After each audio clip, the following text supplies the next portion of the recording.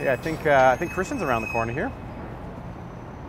Hey, Kristen, how you doing? Hey, how's it going? Fantastic. You want to take us for a tour of this cool site? Yeah, sure, follow me. So, Kristen, tell us what's your role at EllisDon. I'm the assistant superintendent on site.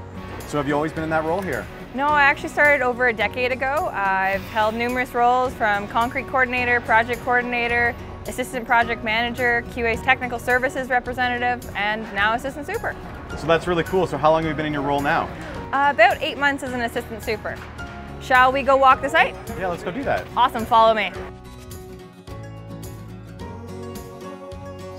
So I forgot to ask earlier, now that level 8's done, when are we doing the planter walls? I'll have to go check on the progress, so I'll touch base with you after. Awesome. Awesome, thanks. How do you think growing your career here is different than another construction company? I think it's all about the culture. I've worked across Canada, and every site I go to, while it's very different, it's also the same kind of culture and enthusiasm that you get with your team. It's super supportive. Yeah, so what do you think it is about the construction that you love? It's got to be the pace. Not knowing what's coming the next day. You have your plans and your best set intentions, but things change, and being able to succeed when that happens.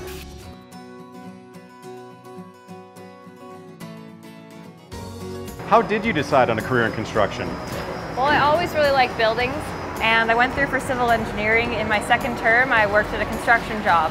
I got to see design come together with how to actually build something, and it just made sense. Hey, you got the consultant report earlier today, right? Yep.